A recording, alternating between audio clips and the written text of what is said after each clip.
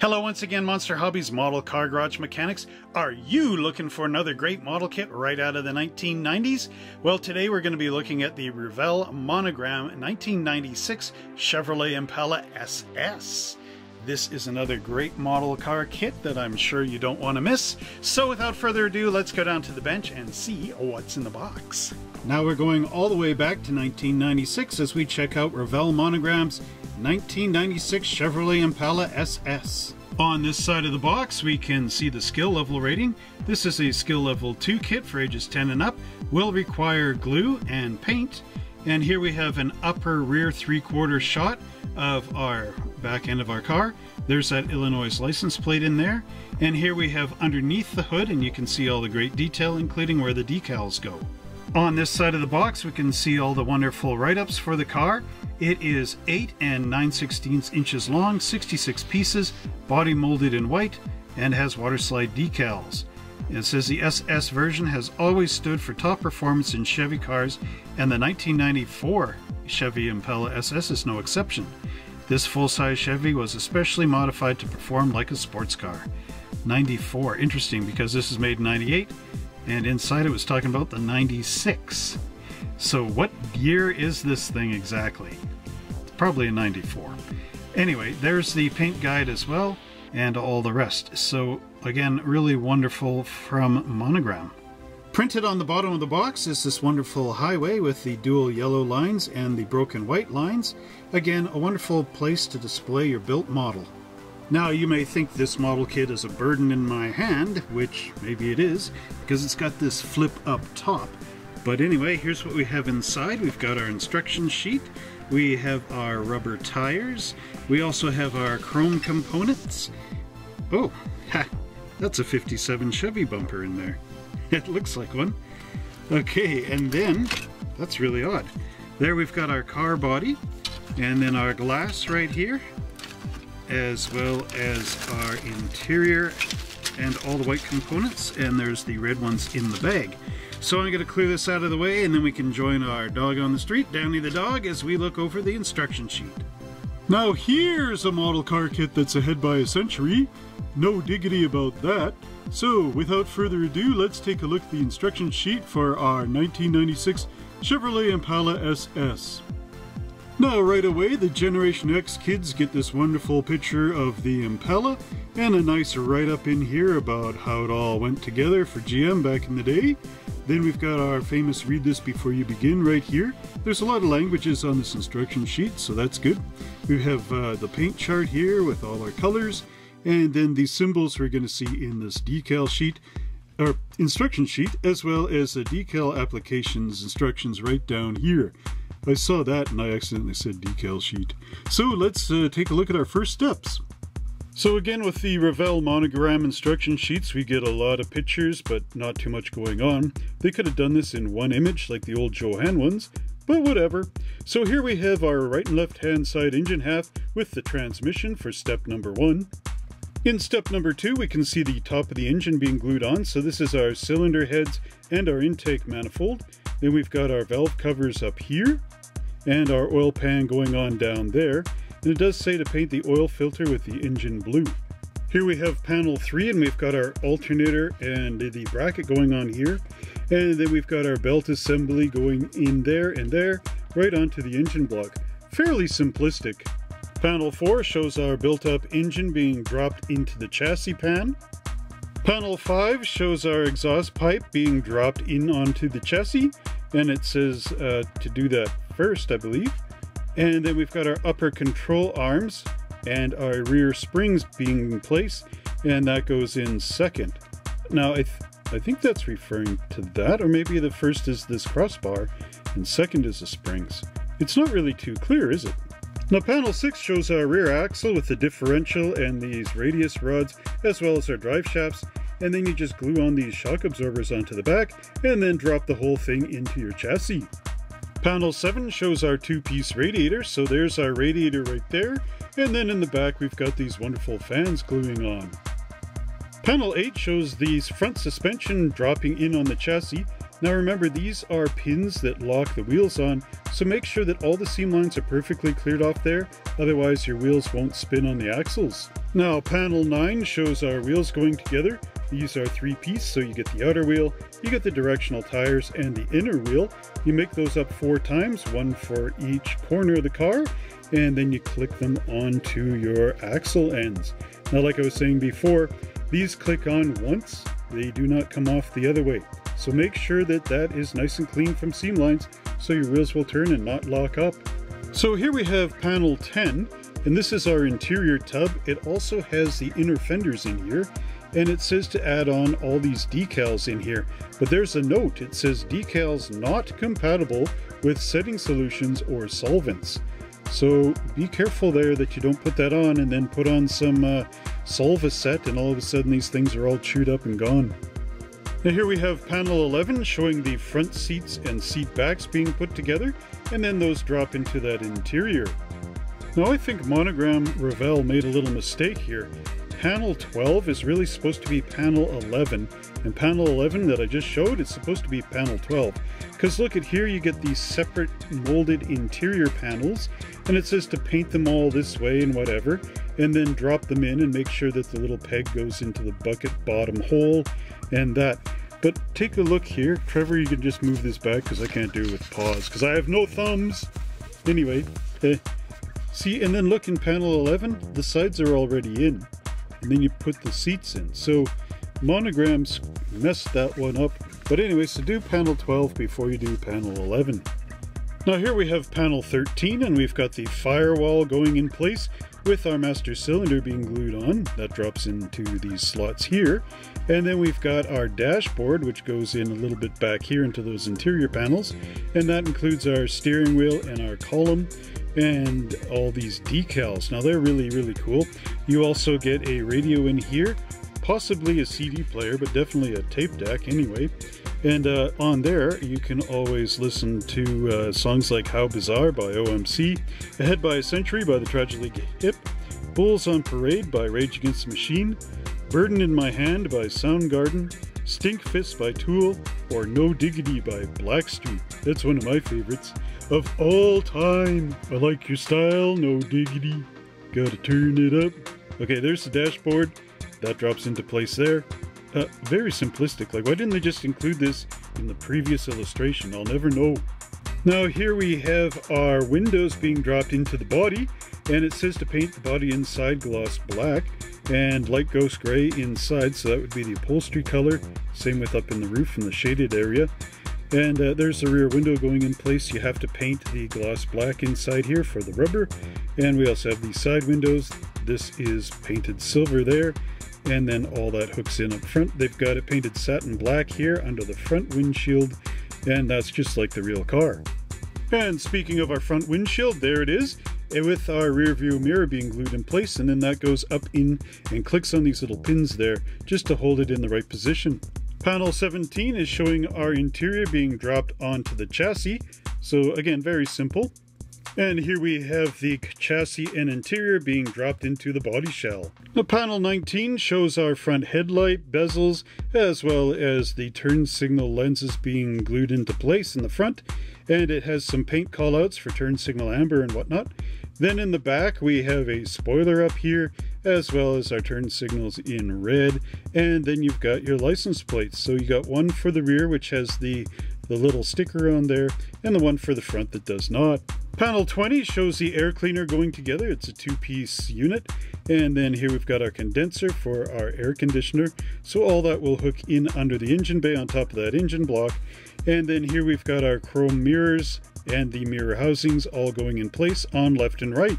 And in panel 22 we have the front grille being glued on the underneath of the hood, and then that drops in position here. So I hope you enjoyed the instructions, and I will be taking a look at the decals in a little while.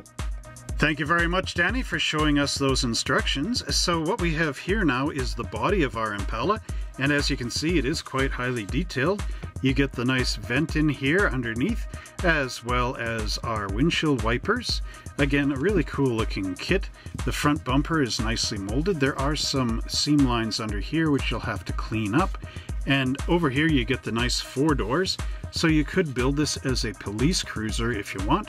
And actually, I remember back in the day when the RCMP in North Vancouver finally got a brand new Impala, and I always remember the sound it made. So they still had a lot of those like late 80s cars at the time, and this was their first one of these. So when I was standing on the corner one day and there was like a police chase going on, and you could hear the new car, or the old car, and it followed this one guy's car, and it went as it went down the street, and then this was right behind it, and it went so just the aerodynamic shape on these things against the earlier 80s police cars pushing all that wind was quite the difference. So anyway, I never knew if they found that guy or not, or caught the guy, but hopefully. So there's that Impala logo in there, again, nicely detailed. I know it's a little hard to see with the white plastic. So turning this over, not really anything in mold marks. So again, really nicely done by Revell Monogram. What we come to expect. After looking at the body, let's check out our chassis. And here it is on the parts tree. You can see a lot of flash. Ah, dun dun dun, dun dun dun dun dun dun dun, flash. All right, there's the air cleaner. We also have our exhaust pipe here with the catalytic converter, the muffler 1 and the muffler 2. And then there's our radiator and our side mirrors. So let's bring this up to the camera. And again, you can see just how wonderful this is. Look at that fuel cell. It looks just like the fuel cell on the real car. Not that I've ever climbed underneath this thing to look at the fuel cell specifically, but there it is in all its wonderful glory. Look at that nice cross brace in there. That's pretty nice. Nicey nice. Look at the detail on the radiator. You get that cross brace in here, as well as a little tiny, I don't know, that's a little, what would that be? Would that be the heater? Radiator for the heater or something bizarre? If you guys know, if you own one of these Impalas, let us know what that little teeny one is down there. So there's our air cleaner, and turning this up on this side, you can see the little pins for the fan, and the radiator detail is also molded on the back, so that's really nice. Looks good. It looks good to me. There's all the Revell markings, the name and everything for Revell Monogram, but overall, again, really excellent work. Minus the flash. Ah! Next up, we have our interior tub, and there it is. Also has the under details of the hood, including a battery and all the little like windshield washer bottles and whatever you find under the hood usually. Maybe that's a battery. That looks like a fuse box thing. I am unfamiliar with the car. Anyway, there's our interior. So you get the pedals for the automatic and the gas pedal, of course. And oh, gas and brake, no clutch. That's what I'm trying to say. There's our seats in the back here. Again, the upholstery is nice. You get the little Impala emblem up in between the seats. And there we've got our dashboard. So again, really wonderful work here. The dashboard is in 2 pieces, probably because this was too deep in here to mold as one piece. But that gives you the opportunity to get in with the paintbrush here really nicely, or use those decals. Just remember not to use the Solvaset, according to Revell Monogram. There's our alternator with the bracket sitting there, as well as that cross brace for underneath, and our front buckets. Again, on the back, there's a couple of mold marks, but they're on the bottom, so you will have to remove them just for things to clear and fit together properly. But overall, I mean, really, really excellent work. The dashboard also has the airbag up top, which was basically new for back in the 90s. So again, really, really wonderful work. On this parts tree, we have those wonderful interior panels left and right. These look really plushy and padded. So again, captured the look of the car excellently. And here we also have another exhaust system. So again, that's kind of strange. There's our rear spoiler and the crossover for our intake. That would be under the air cleaner. There's our firewall, our steering wheel, the wheel backs, the dual fans for our radiator, as well as column shifter and our belts and pulleys. Now, I do believe there is a model like made by Boyd or something that is a dual exhaust sort of deal. So maybe this is the left and right hand side of that. Again, look at how nice that detail is inside those interior panels. I mean, that's excellent. How many of you have built this kit? Let us know in the comment section down below just how well it goes together. Also, give a shout out to Danny the dog. Okay, there's our intake again. So let's turn this over. See those wheel backs? They go in really deep. Again, no mold marks really to be concerned with, but really excellent work. Actually, considering that this is such a simple kit, the fact that there's no mold marks sitting out on the front of these parts is really excellent. Here we have our parts tree showing the front and rear axles, the front and the rear, as well as the springs and our shock absorbers. There's the oil pan underneath, as well as the transmission pan. So again, this is sort of a unique type of way to make a motor. There's our engine blocks left and right, and transmissions left and right, and the top of the cylinder head. This almost makes me think of that, what was it, the 78 Firebird or 80 Firebird, kind of from Monogram. Same sort of way to build up the engine and the suspension. There's our seat backs and our valve covers here, as well as the hood. So now how does it go on the flip test? Well, there are mold marks right up in here under the hood, but again, you can easily take those out. It's not a problem. Oh, there is a bit of a mat in here. This has got the little pins in underneath. And then, yeah, so this is basically a snap together in a lot of ways. So I can see now why they made it like this. But overall, I mean, for what it is, it's excellent. Next up, we have our chrome components. And I figured out where this 57 Chevy bumper came from. It's a customized station wagon, and we can take a look at that box art right now. There, you see what I mean? There's that funny bumper. So here we have our chrome wheels and the front grille, which get a good black wash in there, and a little golden Chevy emblem, as well as a couple of strips that go along the sides, I believe, somewhere. I don't know. Anyway, and then we've got our headlight bezels and our air conditioning thingy. All right, anyway, check out that grille. That's again really nice. There's a couple little holes in there to click up underneath the hood. And again, the wheels are great. They got that SS emblem right in the middle, and our 1990s style 5-spoke mags. On the back, nothing to be too concerned with. A couple of mold marks in there. Again, scrape them out, paint that black. No one will ever know that that was there. So again, really great chrome work by Revell. Here we have our glass components, and again, we got the wonderful defroster molded into the rear window. And we've also got our rear side windows molded in, and the inner dome light. So remember that this area here is going to be painted a flat gray just to look like upholstery material. And then here we've got our turn signal covers and our rear tail lamps as well, and this little one right there, and our front windshield. So again, really excellent work. There is again flash, but you can see the nice ribs into there. Wonderful stuff. And then look at the texture on our inner lights. Again, really well done by Monogram. Now there's a little bit of scratching in here on that top there, but that's okay because it'll be glued up into the body, just as long as nothing is on the window, which unfortunately it is because this was never in a bag. There we've got the sun visors, and we've got this ridge around here on the window frame that you need to paint with your gloss black. But this being a snap together, it will pop in place in those two little holes.